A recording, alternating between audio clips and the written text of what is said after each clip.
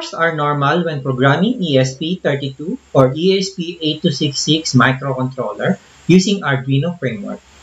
Whether you are using PlatformIO IDE or Arduino IDE, this is how microcontroller shows runtime exception. But how do you find out the cause of this error when all you are seeing are register dumps and hex values? The answer is a process called exception decoding, wherein we convert this error into a human-readable format. We can use a tool called a monitor filter when using the PlatformIO IDE. As you can see, the terminal is now showing to us the cause of the runtime exception for us to check further. And if you are using the Arduino IDE, then a tool called the ESP Exception Decoder is available. Unfortunately, this tool is not available on Arduino IDE 2 as of this time. Let's discuss more about this topic the rest of the video.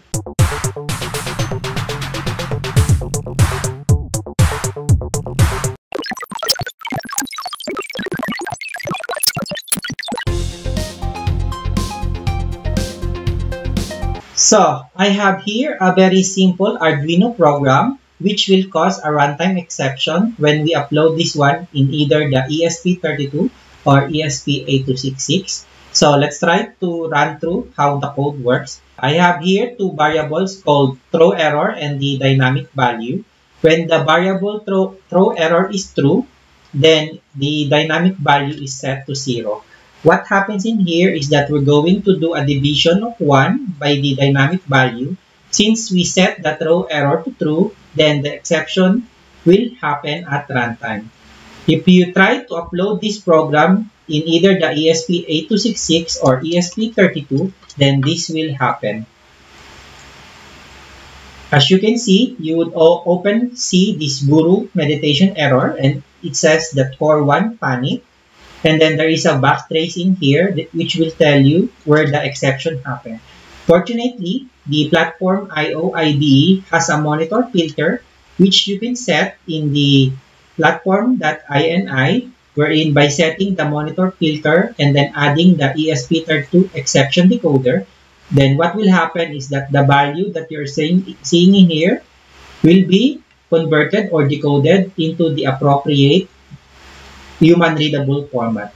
As you can see from this program, it says that the exception occurs at line 20 of my main.cpp. If we try to take a look at line 20 of our program, then you would see that the error happens in here, which would tell you that the exception probably happens in this particular line. It's actually really helpful, especially if you are programming program wherein there are multiple lines of codes or you are using several libraries also. So knowing where the exception occurs is really a great help in debugging. The same also when you're using an ESP8266, you can just replace this one with the ESP8266 exception decoder. And this one is also applicable when using the Arduino IDE. So in the Arduino IDE, you just need to install a tool called the exception decoder. So this tool is written in Java, and it follows the same principle as the monitor that I have shown you in the PlatformIO, wherein what you would need to do is just copy the exception, and then the exception decoder will convert that into a human-readable format. So in this case, you just need to click the tools and then the ESP exception decoder here, and then this new window will pop up.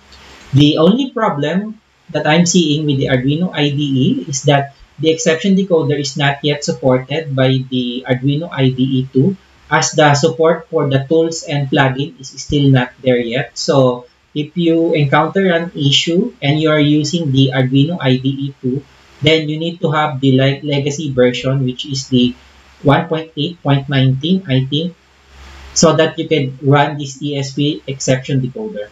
So that is one of the reasons why I suggest also that using the learning about PlatformIO IDE is really cool, because it's actually easy to do the debugging, as just adding this monitor filter will do the job for you.